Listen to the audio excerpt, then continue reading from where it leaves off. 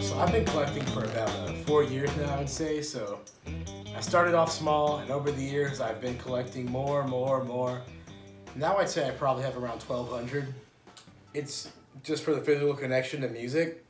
But on a deeper level, most people that grew up in like the 80s, 70s, 90s, they always had record players. And they would view it as like your grandma's way to listen to music. It was uncool. The second cassettes came around, everyone was ready just to ditch record. Everyone wanted to get away from it.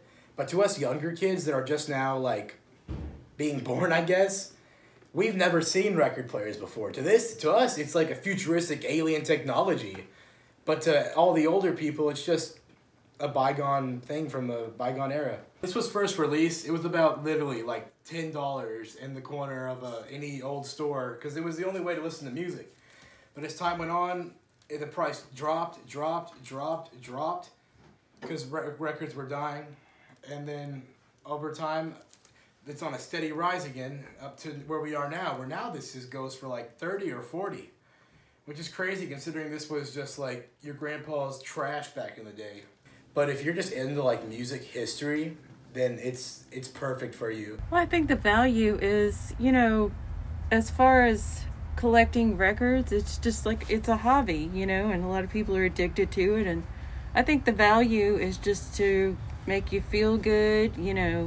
Music makes you feel good. When you get your hands on a record, you're excited to go home and listen to it. And, it's just fun when you find an album you've been looking for, especially like on a older vinyl or something. If you're starting to get into record collecting, it can kind of be a cool thing to like not go out and spend a lot of money on one, go out and like crate dig, that's what they call it, like just looking through like old stuff you never even heard of, just like weird stuff, maybe flew under the radar.